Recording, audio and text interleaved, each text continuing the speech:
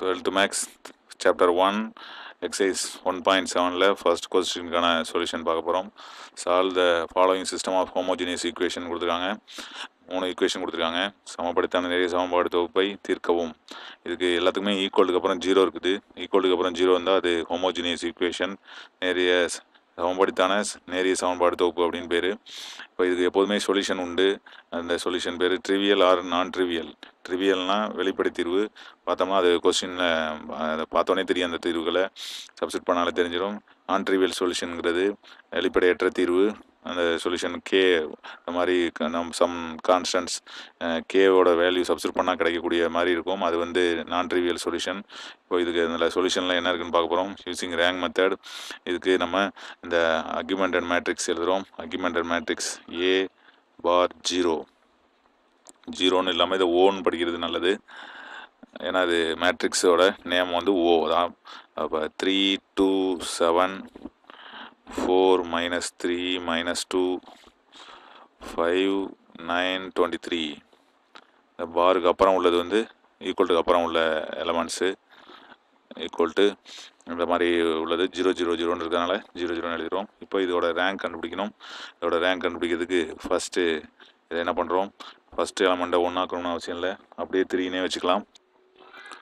இந்த 3க்கு கீழே இருக்கக்கூடிய எலமெண்ட்ஸ் வந்து நம்ம 0 ஆகணும். இந்த ஃபஸ்ட்டு எலமெண்ட் இது வந்து 1 இருக்கணும் அப்படிங்கிறது தான் எக்லோன் ஃபார்மோட ரூல்ஸு. இப்போ இது 0 ஆகணும். அதே போல் இந்த இடமும் 0 ஆகணும். அதே போல் இந்த 9 இருக்க இடம் 0 ஆகும். இதை மாதிரி நம்ம அமைச்சோம்னா அதுக்கு பேர் ஏறுபடி வடிவம், அதாவது எக்லோன் ஃபார்ம். அப்படி நம்ம எக்லோன் ஃபார்ம் எழுதுனா தான் அதுக்கான ரேங்கும் பற்றி நம்ம சொல்லலாம். அப்போ இந்த சம்மில் நம்ம ஃபஸ்ட்டு எலமெண்ட் வந்து நான் 0 எலமெண்ட்டாக இருந்தால் போதுமானதுன்னு எடுத்துக்கிட்டால் போதும். அதுக்கப்புறம் உள்ள எலமெண்ட்ஸ் வந்து 0 ஆக்குனா போதுமானது. அப்போது ஃபஸ்ட் ரோ வந்து மாறப்போகிறதில்ல. 3 2 7 பாருக்கு அப்புறம் 0. இந்த 4 இருக்கிறத 0 ஆக்கணும். அப்போது என்ன பண்ண போகிறோம், இதை 4ஆல் மல்டிப்ளை பண்ணி இதை 3ஆல் மல்டிப்ளை பண்ணி மைனஸ் பண்ண போகிறோம். அப்போ R2 this implies 3R2 minus 4R1 அப்படிங்கிறது பண்ண போகிறோம். இது ரஃபோர்க்காக கூட நம்ம செஞ்சு பார்க்குறது நல்லது. இப்போது 3R2 அப்படிங்கிறது என்ன அப்படின்னா, R2வை 3ஆல் மல்டிப்ளை பண்ணிக்கும். R2வை 3ஆல் மல்டிப்ளை பண்ணால் 3 4s are 12, 3 3s are 9, 3 2s are 6, பாருக்கு அப்புறம் உள்ளது 0. அதே போல் 4R1 அப்படிங்கிறது என்ன அப்படின்னு பார்த்தோம்னா, 4ஆல் மல்டிப்ளை பண்ணால் 4 3s are 12, 4 2s are 8, 4 7s are 28, 0. இதை அப்போ மைனஸ் பண்ண போகிறோம். மைனஸ் பண்ணால் கிடைக்கக்கூடியது 3R2 minus 4R1. மைனஸ் பண்ணால் 0 ஆகிடும். மைனஸ் பண்ணோம்னா சைன் சேஞ்ச் ஆகிடும். இப்போ -17. மைனஸ் பண்ணோம்னா மைனஸ் இதில் வந்துடும். இப்போ -34. இதுக்கப்புறம் 0. இதை எடுத்து நம்ம செகண்ட் ரோவில் ரீப்ளேஸ் பண்ணிடுறோம். 0 -17 -34 அண்டு 0. அடுத்து தேர்ட் ரோ 5 இருக்குது. 5 இருக்க இடத்த 0 ஆக்கணும் அப்படின்னா என்ன பண்ணணும், இதை R3 this implies இந்த 5 எடுத்து அங்கே 3யோடையும் 3 எடுத்து 5ஓடையும் மல்டிப்ளை பண்ண போகிறோம். அப்போது 3R3 minus 5R1 அப்படிங்கிறது ரோ ஆப்ரேஷன் பண்ணுறோம். இப்போது 3R3 ஆல்ரெடி 3R3 கண்டுபிடிக்க போகிறோம். R3 3ஆல் மல்டிப்ளை பண்ணால் 15, 3 9s are 27, 3 23 69, அதுக்கப்புறம் 0. அப்போ 5R1 R1-ஐ 5ஆல் மல்டிப்ளை பண்ணுறோம். R1-ஐ 5ஆல் மல்டிப்ளை பண்ணால் 5 3s are 15, 5 2s are 10, 5 7s are 35, 0. இதை மைனஸ் பண்ணுறோம். மைனஸ் பண்ணோம்னா கிடைக்கக்கூடியது என்ன, சைன் சேஞ்ச் பண்ணிட்டோம். 15ல் 15 போயிட்டுனா 0, 27ல் 10 போயிட்டுனா 17, 69ல் 35 போயிட்டுனா 34, 0 அப்படின்னு கிடைக்குது. இதுதான் 3R3 minus 5R1 அப்படிங்கிறது. இதை இந்த இடத்துல ரீப்ளேஸ் பண்ணிடுவோம். 0 17 34 அண்டு 0. இப்போது ரெண்டு ரோவும் பார்த்தா ஈக்குவல் மாதிரி தெரியுது. இப்போது அடுத்த ஸ்டெப்பு வந்து இந்த இடத்த நம்ம 0 ஆக்கணும். இப்போ தான் ரேங்க் எக்லோன் ஃபார்ம் வரும். அப்போ என்ன பண்ணுறோம், 3 2 7 0 0 -17 -34 0. இப்போ என்ன ஆப்ரேஷன் பண்ணுறோம்னா, இதுலேருந்து இதை ப்ளஸ் பண்ணால் போதுமானது. இப்போ R3 this implies R3 plus R2. இப்போ ரெண்டையும் ஆட் பண்ணுறோம். ஆட் பண்ணோம்னா இதுவும் 0 0 0 0 கிடச்சிருது. இப்போ இதுலேருந்து இதுக்கு ஒரு ரோ ஃபுல்லாக எக்லோன் ஃபார்ம் வந்துச்சு.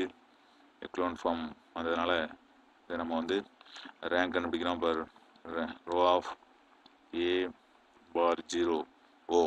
இதுக்கான ரேங்க் என்னன்னு பார்த்தோம்னா 2. வெறும் A மட்டும் பார்த்தாலும் அதோட ரேங்க்கும் 2 தான். ரெண்டு ஈக்குவலாக தான் இருக்கும் எப்போதுமே. ஏன்னா இது homogeneous system of linear equation. அதனால் இது வந்து கன்சிஸ்டன்ட், அதாவது ஒருங்கமையுடையது, கன்சிஸ்டன்ட் அண்டு நான் ட்ரிவியல் சொல்யூஷன் அப்படிங்கிறத பார்த்தோன்னே தெரியுது. ஏன்னா ரேங்க் வந்து ஈக்குவல் பட் லெஸ் தேன் 3, 3 விட கம்மியாக இருக்குது. அப்போ கன்சிஸ்டன்ட் நான் ட்ரிவியல் சொல்யூஷன் கிடைக்கும்.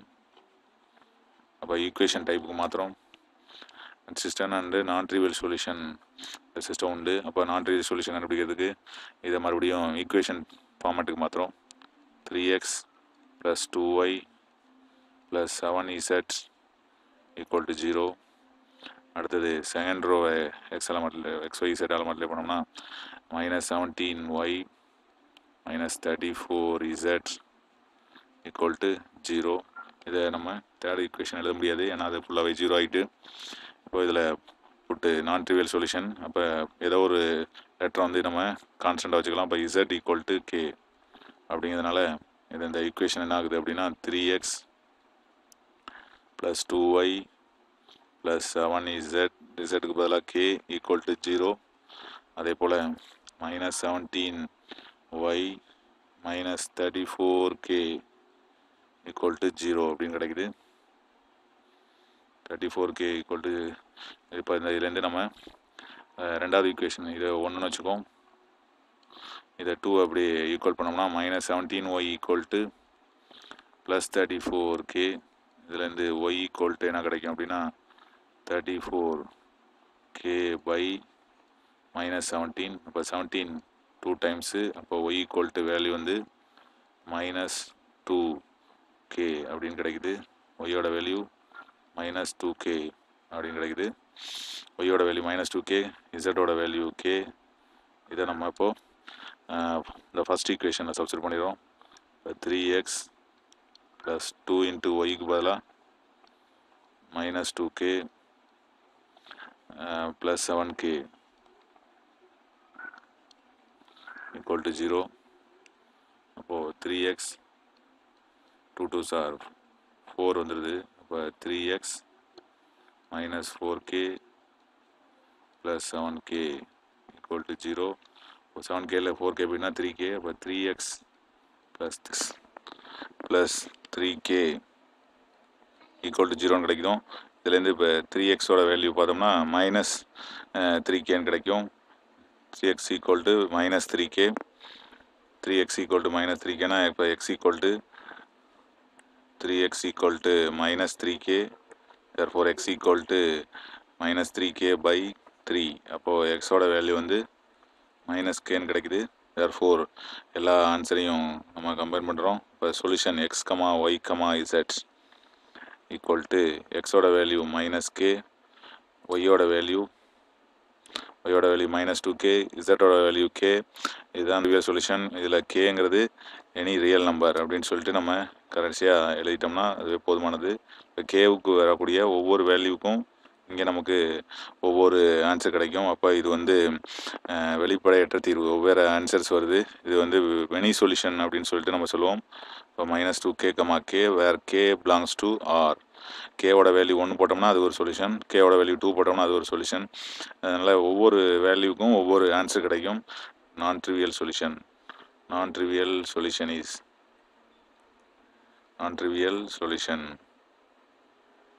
இஸ் அப்படி, அதாவது வெளிப்படையற்ற தீர்வு அப்படிங்கிறது இந்த மாதிரி கிடைக்குது. அப்போ இது மாதிரி சம்பவம் வந்து நமக்கு ரொம்ப வேறு மெத்தடில் போடுறோம்னா இதோட சிரமமாக தான் இருக்கும், பெரிய இதாக தான் இருக்கும். இந்த ரொம்ப ஈஸியான முறையில் போட்டிருக்கோம். இது ஒரு 5 மார்க் சம். தேங்க்ஸ் ஃபார் வாட்சிங்.